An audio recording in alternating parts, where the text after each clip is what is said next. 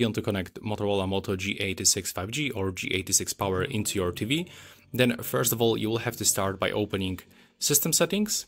Now go to the Connected Devices and select Smart Connect. Now just make sure that you have turned on your TV, and now click to get started.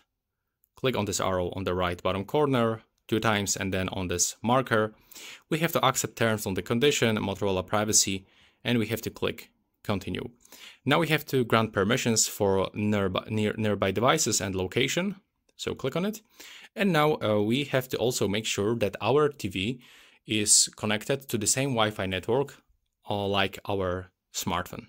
So now when you are sure, click to add device and you can click to pair manually. Now you will have to select your display. Now click on the right bottom corner, just like this. Click on this marker, and now it's automatically scanning for nearby devices. As you can see over here, I've got my LG TV, so I have to just click on it once. And now as you can see on the screen, on the TV screen, we got this request, so we have to click accept by using our remote controller.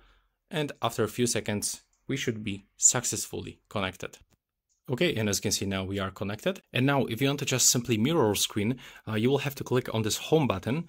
And right now you will have to just point into the mirror display and just simply click on it. And now after a few seconds after this transitions, we got our screen on our TV.